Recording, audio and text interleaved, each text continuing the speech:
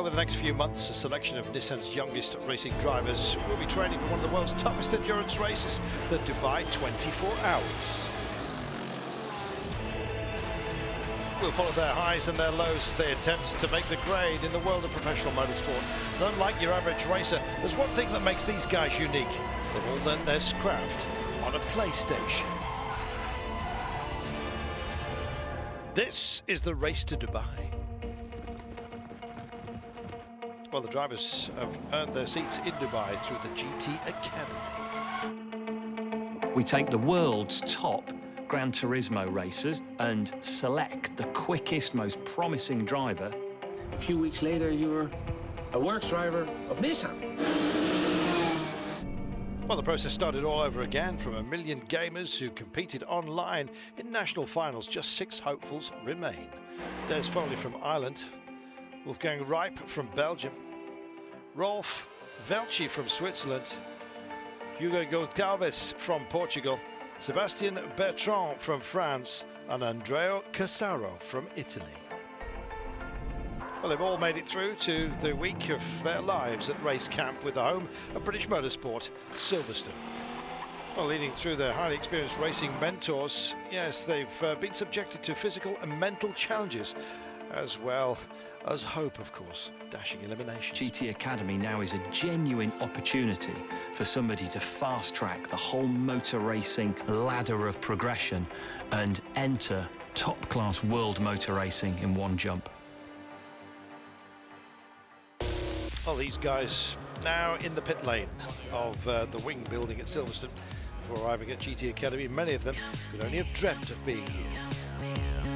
The guys are just going to show us around, show us what goes on behind the scenes at a Le Mans team. Well, they're being given a taste of what they could experience in the future if they win the race to Dubai. As they're shown around working garages prior to the Silverstone 6-hour endurance race.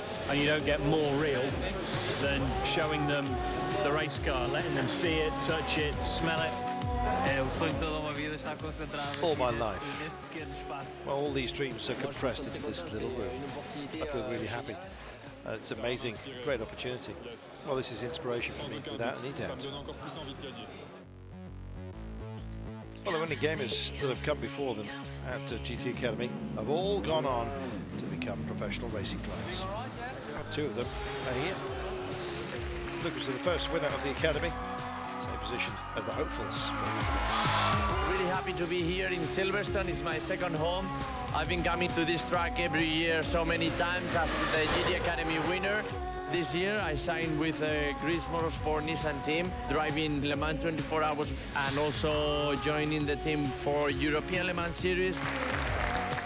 2010 Academy winner Jordan is now midway through his first season driving at the Le Mans prototype. 2 years ago I was only playing in my sofa, and so now I've done Le Mans and I'm here racing a whole season in the World Endurance Championship. Well, biting at the heels of last year's winner Jan Mardenborough, this year competes in the British GT Championships.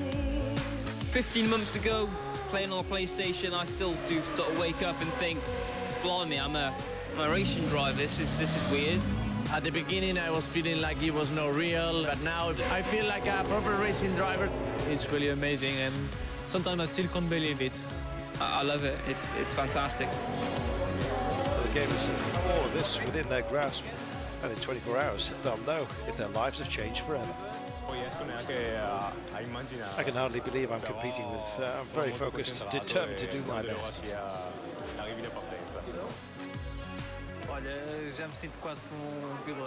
Well, almost already feeling like a professional race driver. Well, earlier today, the boys experienced their first real qualifying session as they prepare for the big race that will change one of their lives forever. Well, tomorrow they'll race for real at the Silverstone Grand Prix circuit. The winner will not only win the GT Academy 2012, but will also win a seat in Dubai. Well, it's very important to be in a good position to start the race in front. It's only going to last 8 laps. These cars that if you make a mistake, it will be magnified throughout the rest of the lap.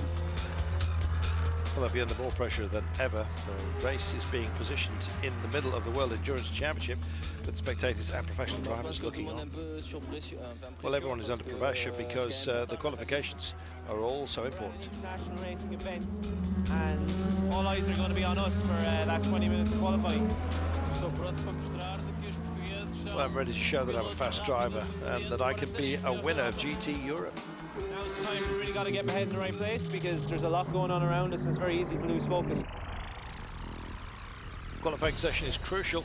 It'll decide their place on the grid for tomorrow's race. 20 minutes, maybe raining, push from the first lap. At the moment, Seb is first, but I want him to be first in 15 minutes. Yeah, Des is catching the car in front of him. The car in front of him was France, and France have been one of the quicker nations. The Benelux team is going well. We are rocking. Wolfgang Reip plucks up the fastest time to lead the session, and Andrea Cozzaro of Italy is suffering with brake problems. The vibration on the brake, really hard vibration on the brake. Try to put it out of your mind. Yes, okay? yes. Focus. Okay. Push. All the discs are bended and he cannot brake. It finally gets out, but the pace of the session.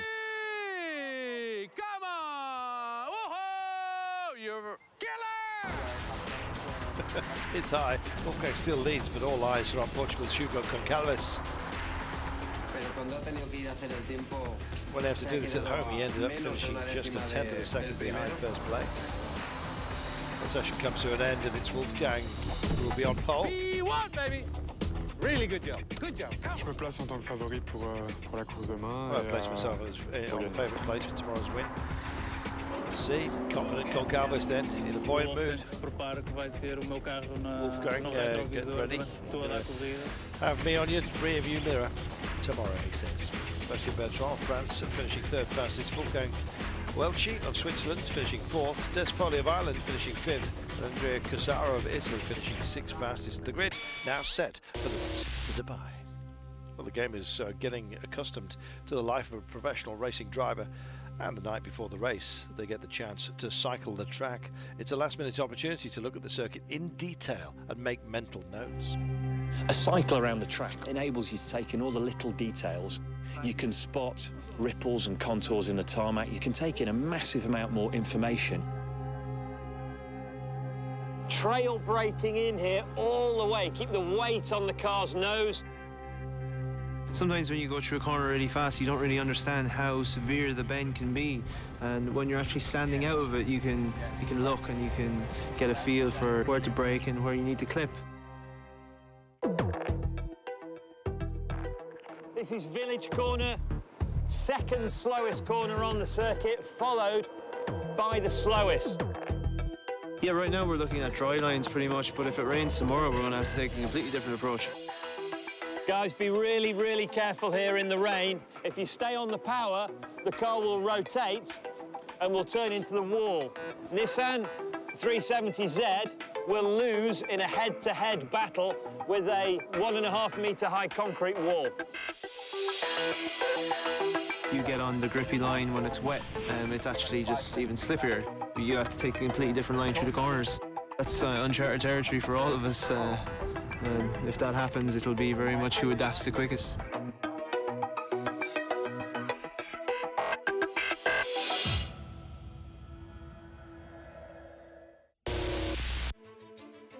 With the build-up over, it's all that's left to do is to race. But for the driver that qualified on pole position, Wolfgang Reip, his dream may be about to turn into his worst nightmare.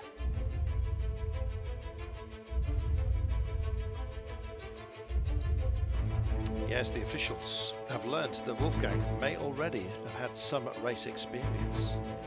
If this is true, he's breaking GT Academy competition rules and he'll be sent home immediately, as his hopes of becoming a European GT Academy winner will be gone.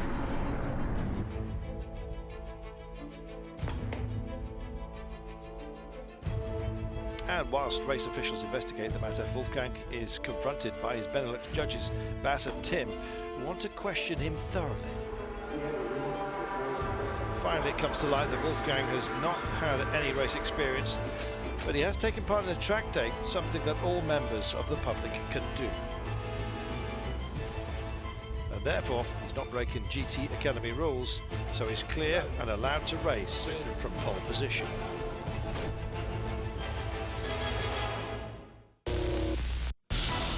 Coming up next on Race to Dubai, it's race day. Potentially the next 20 minutes change my life forever.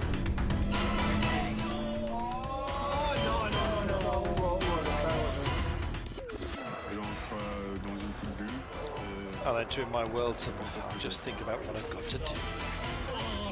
For the lead. Ça va être le début d'une aventure. It's going to be the start of something big, a big adventure. Schon jetzt sehr speziell an. Ich denke, dass now it feels quite special if you think 800,000 people have tried, and I'm amongst the last 6. This year's winner of GT Academy is...